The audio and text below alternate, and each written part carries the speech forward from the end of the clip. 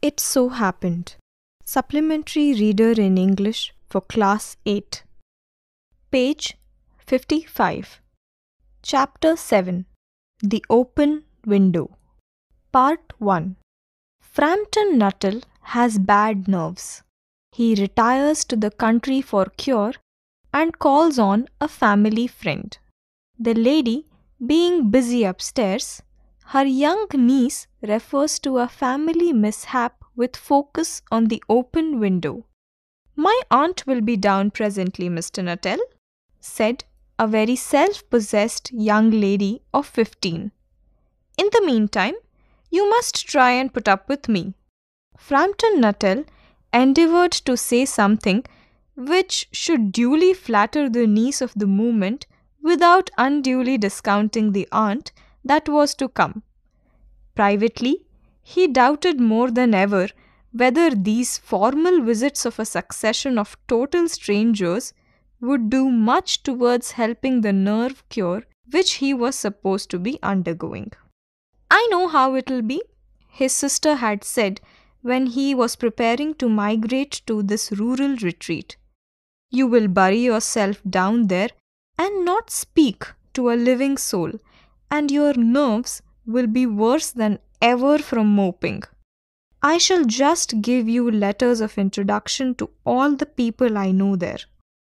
Some of them, as far as I can remember, were quite nice." Word meanings: self-possessed, calm and confident, sure of herself. Endeavoured, meaning tried. Flatter, meaning make her happy. Page 56. Frampton wondered whether Mrs. Sappleton, the lady to whom he was presenting one of the letters of introduction, came into the nice division.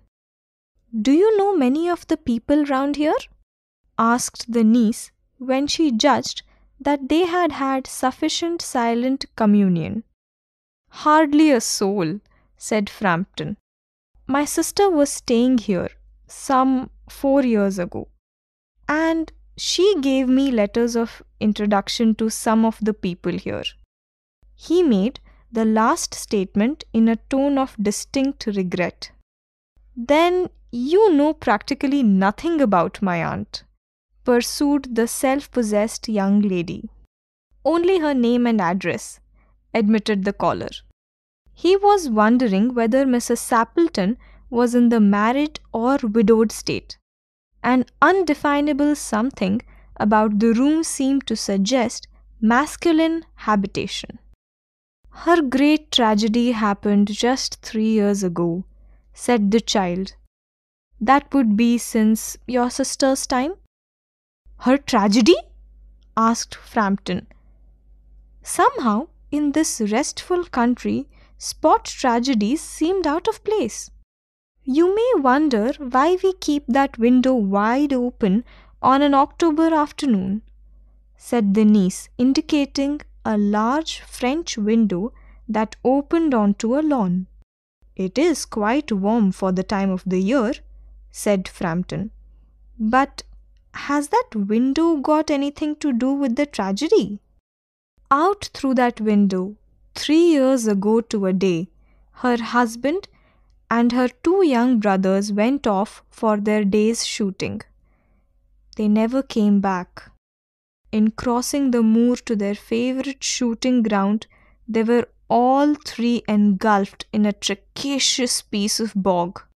It had been that dreadful wet summer, you know, and places that were safe in other years gave way suddenly without warning. Their bodies were never recovered. That was the dreadful part of it. Here, the child's voice lost its self-possessed note and became falteringly human. Word meanings: suggest masculine habitation, meaning suggest that the room belonged to a man. Moor, meaning grassland. Treacherous, meaning dangerous, though it seems safe. Bog, meaning wet, spongy ground one may sink into. Falteringly. A faltering voice is shaky, hesitant. Haltingly. Page number 57. Poor aunt always thinks that they will come back someday. They and the little brown spaniel that was lost with them, and walk in at that window just as they used to do. That is why the window is kept open every evening till it's quite dusk. Poor dear aunt. She has often told me how they went out, her husband with his white waterproof coat over his arm, and Ronnie, her youngest brother, singing, "Bertie, why do you bound?" as he always did to tease her, because she said it got on her nerves. Do you know, sometimes on still, quiet evenings like this, I almost get a creepy feeling that they will all walk in through that window. Comprehension check. Question 1. Why had Frampton Nuttall come to the rural retreat? Question 2. Why had his sister given him letters of introduction to people living there? Question 3. What had happened in the Sappleton family as narrated by the niece? Page 58, Part 2. Mrs. Sappleton comes down at last and inadvertently confirms her niece's story. Frampton tries to acquaint his host with the nature of his ailment. Through the open window, he can see things that worsen his nerves. She broke off with a shudder. It was a relief to Frampton when the aunt bustled into the room with a whirl of apologies for being late in making her appearance. "I hope Vera has been amusing you," she said. "She has been very interesting," said Mr. Frampton. "I hope you don't mind the open window," said Mrs. Sappleton briskly. "My husband and brothers will be home directly from shooting, and they have always come in this way. They've been out for snipe in the marshes today, so they'll make a fine mess over my poor carpets. So like you menfolk, isn't it?" She rattled on cheerfully about the shooting and the scarcity of birds and the prospects for duck in the winter. To Frampton, it was all purely horrible.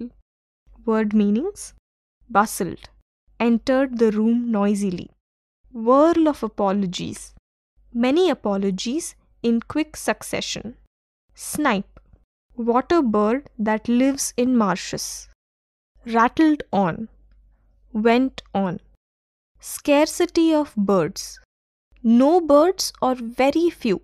Scarcity means acute shortage. Page 59. He made a desperate but only partially successful effort to turn the talk onto a less ghastly topic. He was conscious that his hostess was giving him only a fragment of her attention, and her eyes were constantly straying past him to the open window and the lawn beyond. It was certainly an unfortunate coincidence that he should have paid his visit on this tragic anniversary. The doctors agree in ordering me complete rest, an absence of mental excitement, and avoidance of anything in the nature of violent physical exercise, announced Frampton, who labored under the tolerably widespread delusion that total strangers and chance acquaintances are hungry for the least detail of one's ailments and infirmities, their cause and cure. On the matter of diet, they are not much in agreement, he continued. "No," said Mrs. Sappleton in a voice which only replaced a yawn at the last moment. Then she suddenly brightened into alert attention, but not to what Frampton was saying. "Here they are at last," she cried, "just in time for tea. And don't they look as if they were muddy up to the eyes?" Word meanings: straying, meaning moving. She was not looking at him. delusion, meaning false impression or belief. Ailments and infirmities, meaning relating to health, complaints of sickness or weakness. Page 60. Frampton shivered slightly and turned towards the niece with a look intended to convey sympathetic comprehension. The child was staring out through the open window with a dazed horror in her eyes. In a chill shock of nameless fear, Frampton swung around in his seat and looked in the same direction. In the deepening twilight, 3 figures were walking across the lawn towards the window. They all carried guns under their arms, and one of them was additionally burdened with a white coat hung over his shoulders. A tired brown spaniel kept close at their heels.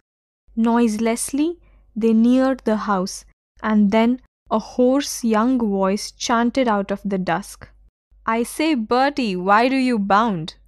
Comprehension check. Question 1. What did Mrs. Sappleton say about the open window? Question 2. The horror on the girl's face made Frampton swing around in his seat. What did he see?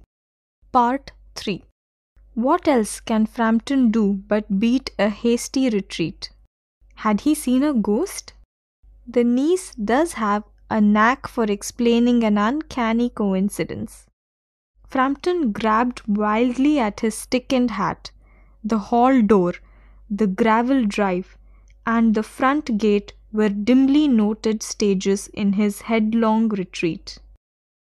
A cyclist coming along the road had to run into the hedge to avoid imminent collision.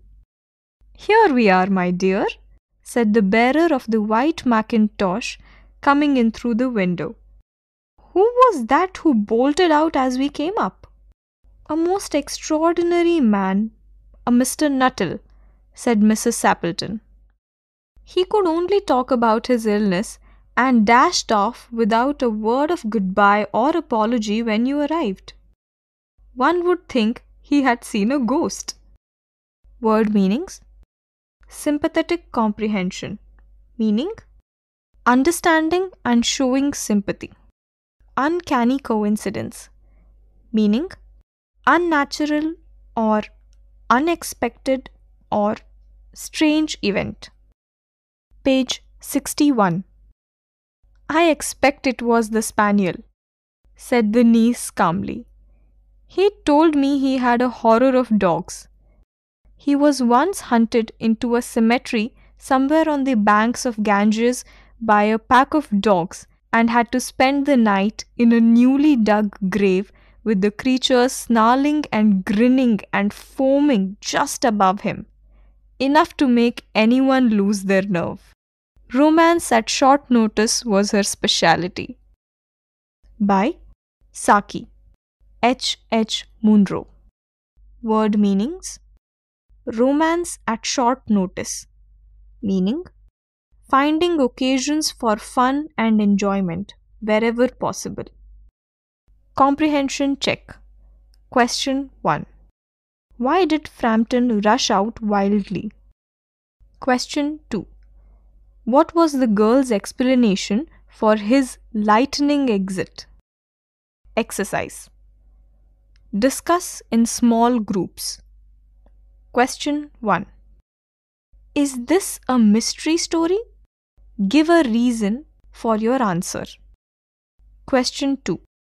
You are familiar with the irony of the situation in a story. Remember the cop and the anthem in Class 7 supplementary reader? Which situations in the open window are good examples of the use of irony? Question 3.